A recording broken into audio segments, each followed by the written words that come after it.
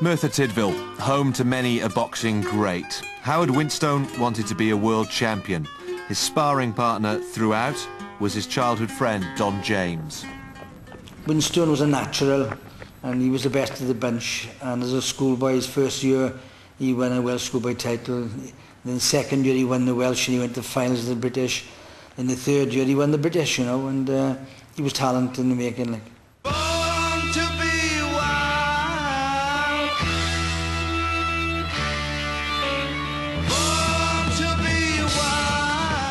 Winston's success came despite an accident, which meant he lost the tips of 3 fingers on his right hand working in a toy factory as a teenager.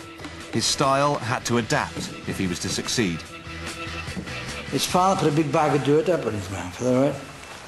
And Howard was on that for months. Left hand, left hand, left hand, left hand. And I wandered through there one day, and I'd just been picked for Wales. I was boxing for Wales, I won a few Welsh titles, so I thought I was cock of the walk, like, you know, and his old man said to me, "How around with Howard?" So Mr. Winston, I said, "He'd been out a long time, like, you know, 18 months," and I said, "No, I just have around him," he said. And I moved towards Howard, and he wasn't there. He had moved. The next thing I knew was a left jab in my face, you know, right? Then a double left jab, then another left jab. And the more I was going forward, the more I was eating him. So I had to alter my tactics and so on and so on. And at the end of it, the old man Howard said, "What do you think, Don?" I said, "He's ready, Mr. Winston." And that's where I think the left hand was born. Celebrity status came to Winston in Cardiff with victory as an amateur at the Empire Games. A gold medal and the professional game was calling. If you walked with Howard down the street of Merthyr and you wanted to get somewhere at 12 o'clock, you had to start off at 10. Because children would stop him, teenage girls would stop him, old ladies would stop him, boxing fans would stop him. You know, you're saying, "Oh, come on, Howard," you know, but he was that well liked. Winston was taught his trade by another Welsh boxing great, Eddie Thomas, himself a former British and European champion. In 1965, his young charge lost the first world title fight against Mexico's Vicente Saldivar at London's Earl's Court. 2 years later, a rematch at Ninian Park. Home crowd advantage.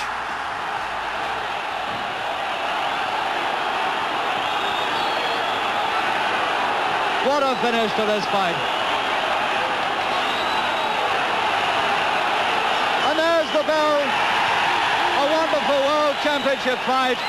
And Saldivar is the winner, and Saldivar has retained his World Championship on points over 15 rounds.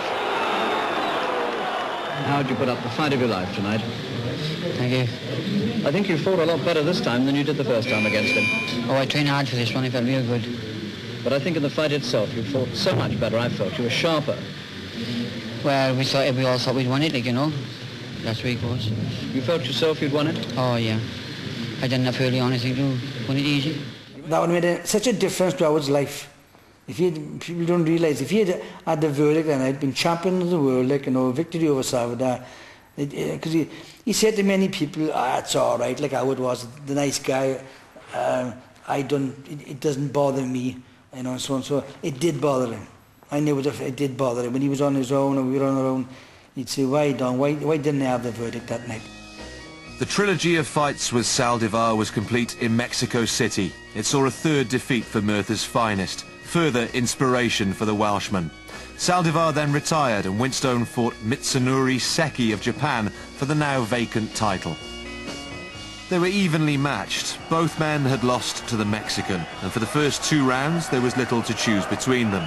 The third swung the fight towards Seki. Winston's left eyebrow looking just a little red.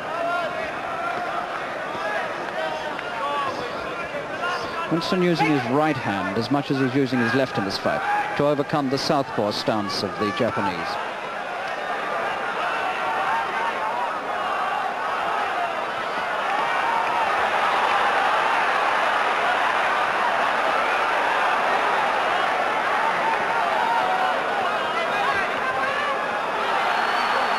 And I think Seki may be cut in this round. I think he may be cut on the right eye. There's a suspicion of blood there. And it's Winston, in fact, who's cut. It's Winston's left eye that is bleeding. There was a little blood around and I couldn't see where it came from, but now it's very plain, and it's the Welshman who's cut on the left eyebrow. And this is a bad setback for Winston, because if anybody was going to get cut early on, we thought it would be the Japanese.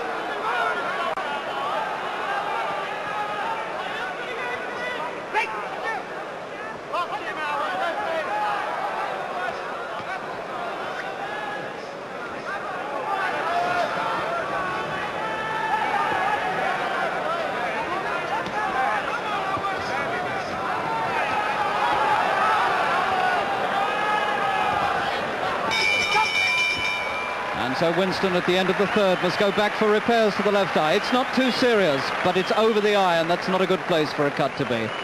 And Eddie Thomas, his manager, now goes to work. And there must be some consternation now in that Welsh corner, because this is not the way things were expected to go. Beautiful left hand, and Secchi walked right onto it. This is easily the best round Winston has had so far.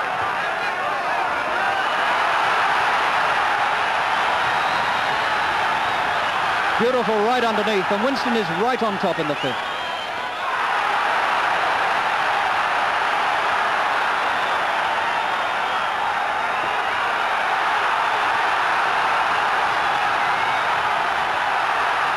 And Secchi is taking a lot of punishment in this round.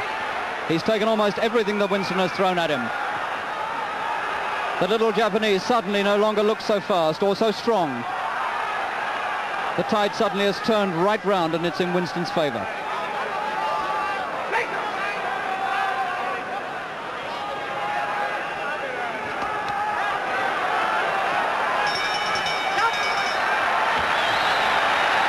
that was a very good round for Winston. There's the ex-champion.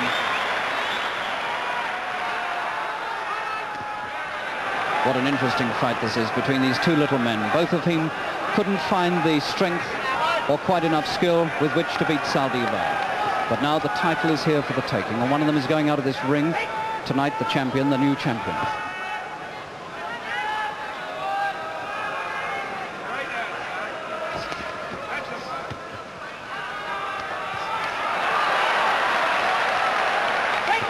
There's no doubt who's the master inside. It's Winston.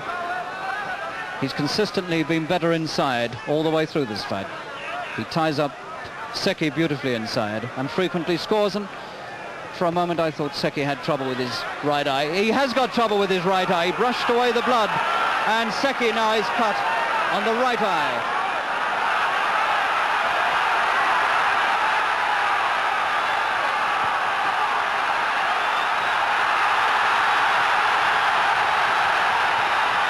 And Roland Dakin's going to have a look at that right eye. He's having a good close look at it. It's right up underneath the eyebrow, and he's going to stop it, I think. I think Roland Dakin's going to stop it. He's asking the corner to look at it. And the Welsh have taken it for granted, and it's over, and it is over. It's over in the 9th round.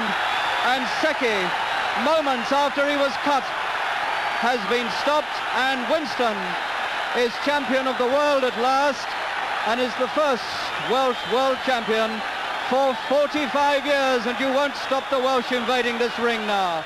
I was up in the 5th tier, and I dropped on everyone to the floor, and I got in the ring, and Mickey Duff was screaming, "Get these Welsh people out here," and such kind words. And they had no chance, and they were so thrilled and glad for Howard that at last he'd got to his goal and won the world title. Tell us how you feel at this moment. Oh, terrific, terrific. I wanted my boys here. I wanted my boys here, and I told my father.